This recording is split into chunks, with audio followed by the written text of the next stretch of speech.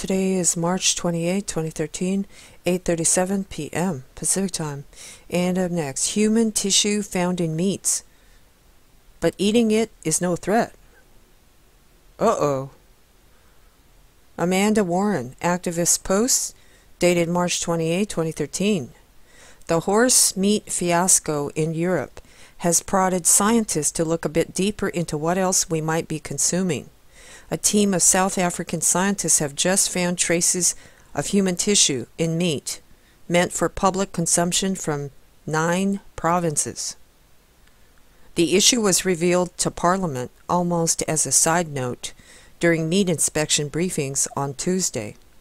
A University of Stellenbosch scientist and his team conducted a microbial analysis that revealed traces of human elements, but said that slaughterhouse workers sometimes cut themselves.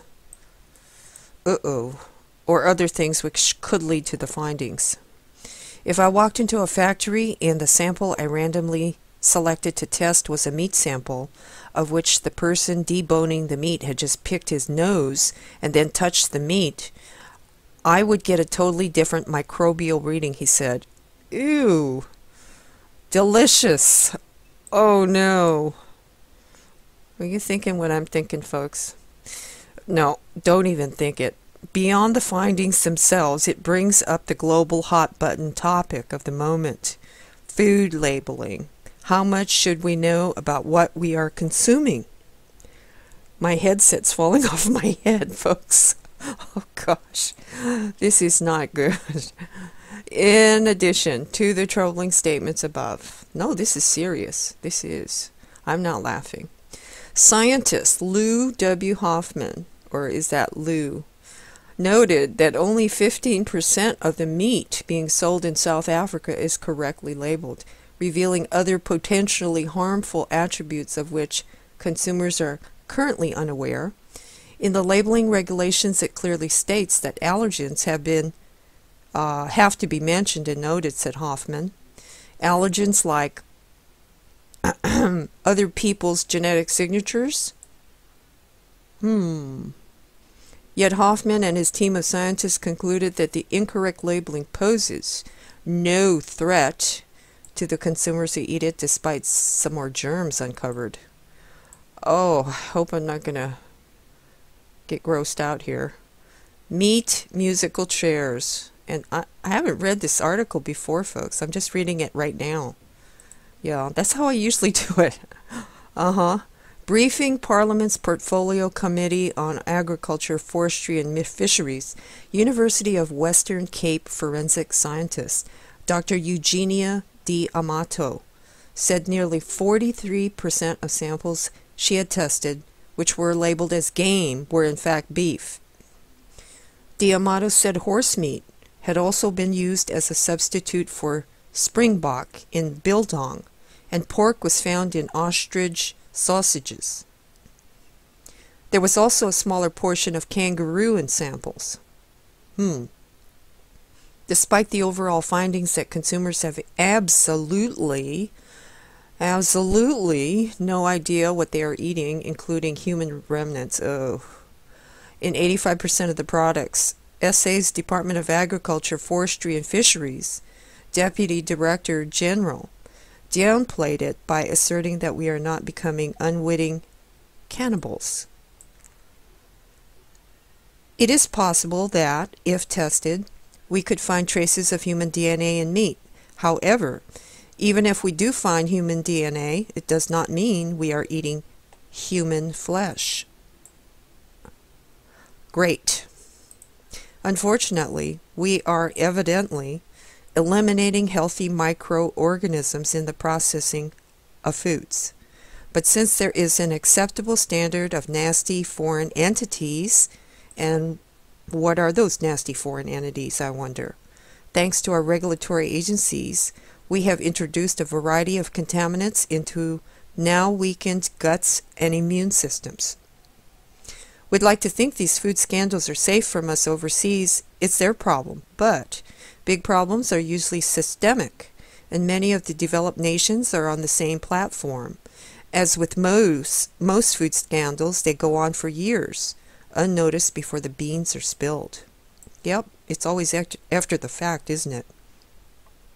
It doesn't sound like anyone's literally being run through the meat grinder just yet, but it's a startling fact that we don't know much about what our food comes into contact with.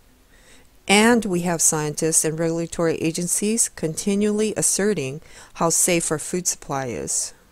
Are you unsettled at the prospect of ingesting someone else's particles in blood?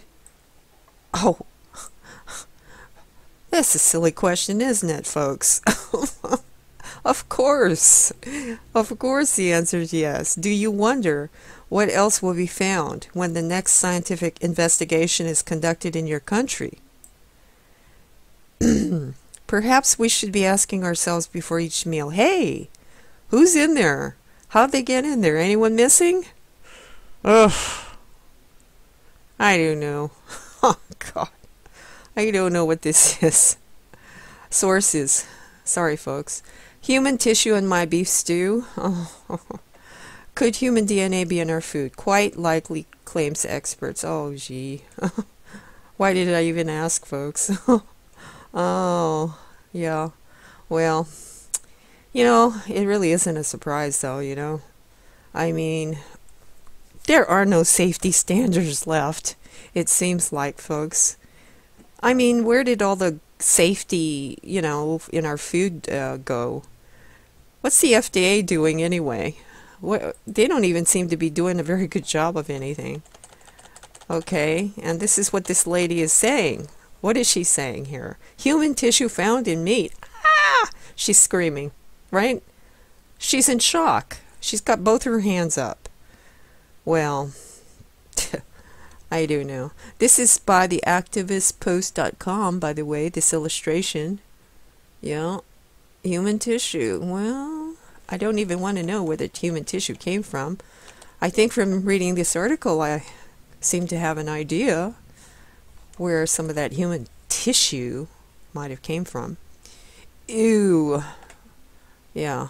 And I know some of you don't like me saying ew. Well, that's just my reaction. Okay. I'm sorry. I'm sorry if I offend anybody with that. There should be no human tissue in our food. As a matter of fact, that's not supposed to be in our food. That's not sanitary. We need better safety measures on handling food. Yeah. According to this is not a good indication of how safe our food is. Definitely not. Well, that's it for this report, folks. Just to bring awareness to this too.